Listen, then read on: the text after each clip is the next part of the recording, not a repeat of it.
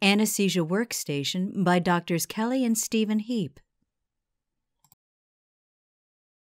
Healthcare workers in all healthcare settings should always adhere to the latest World Health Organization guidelines on hand hygiene and barrier precautions before and after contact with a patient, bodily fluids, or patient surroundings. For more information, please watch our video entitled Hand Hygiene. Hi, I'm Dr. Stephen Heape. And I'm Dr. Kelly Price. Today, this video will describe the recommended setup for your anesthesia workstation prior to intubation or induction of general anesthesia of a child. Introduction. Today we'll be using the mnemonic SOAP-M, S-O-A-P-M, S standing for suction, O for oxygen, A for airway, P for pharmacy, and M for machine. These are all essential components to your anesthesia workstation setup and should be checked and verified immediately prior to intubation or induction of general anesthesia. Suction. Suction is an essential piece of equipment that must be immediately available. Aspiration is always a major concern, and the ability to manage secretions is key in successful airway management. Vacuum source must be located and verified to be functional. Tubing connected to the source should be inspected for obvious defects, leaks, obstructions, or kinks. Tubing must be of sufficient length to reach the patient with enough slack to manipulate freely. Appropriate suction device, such as Yankauer suction tip or soft suction catheter, is connected to the end of the tubing and must be kept in immediate reach of the provider. Manual verification of functioning suction should always be performed.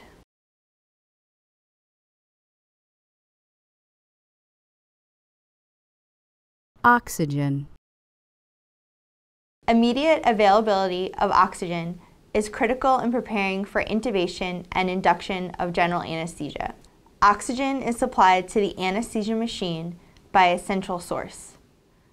Functioning of the central source can be assessed by reading the pipeline oxygen pressure display on the anesthesia machine. A backup source of oxygen in this setting is located on the back of the anesthesia machine in an E cylinder.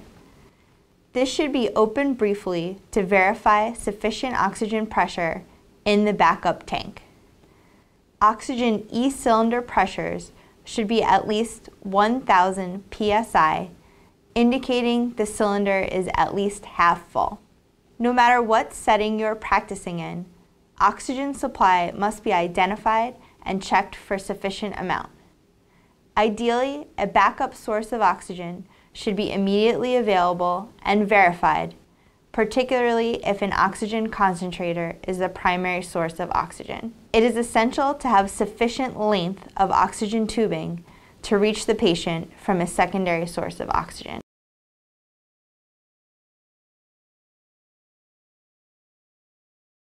Airway.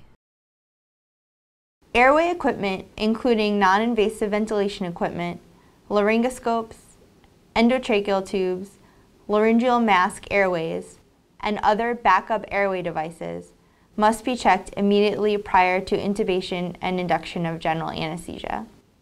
Ambu bag or Mapleson circuit must be available and inspected for proper function. Oral and/or nasal airways appropriately sized for your patient should be available. Oral and nasal airway size can be approximated by comparing the device to the length between the patient's mouth or nose and the angle of the jaw. Laryngoscopes must be checked to ensure proper functioning of light source. A blade one size smaller and one size larger should also be available. An endotracheal tube of the appropriate size must be available and inspected for defects and functioning of the cuff. Endotracheal tube size can be estimated by age divided by 4 plus 4. Cuffed endotracheal tubes should be sized 1/2 size smaller. Endotracheal tubes one size smaller and one size larger should also be available at the time of induction and intubation. Laryngeal mask airways or other supraglottic airway devices may be considered in some cases and should be available for emergency airway management. An appropriately sized laryngeal mask airway should be selected based on age, weight, and clinical judgment. If difficult airway is anticipated, consider availability of additional equipment, including an endotracheal tube introducer, fiber optic scope, or other equipment available at your institution. Point of clarification. It is important to be aware of the location of the difficult airway cart in your operating room suite.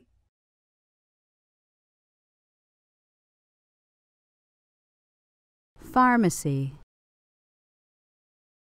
Drugs should be available for induction of anesthesia, vasopressors or inotropes, and atropine to support hemodynamics, as well as neuromuscular blocking agents to facilitate endotracheal intubation or to treat laryngospasm. Appropriately selected antibiotics should be available in the operating room prior to incision. In addition, syringes and needles should be prepared for drawing up and administering medications.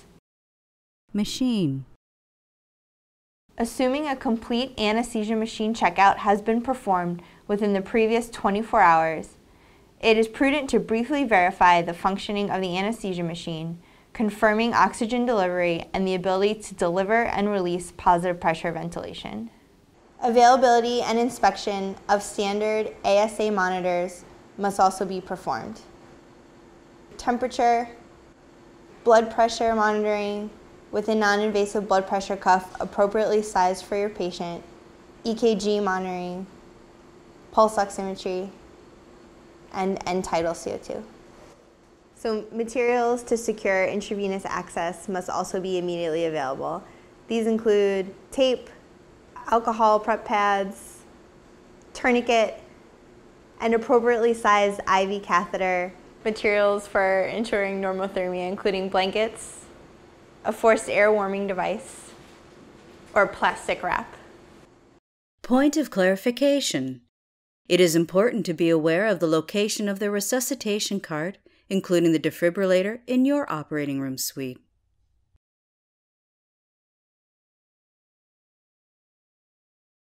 We have reviewed the basic setup for your anesthesia workstation prior to induction of general anesthesia in a child. These include suction, oxygen, airway, pharmacy, and machine, easily remembered by the mnemonic SOAP-M. Please help us improve the content by providing us with some feedback.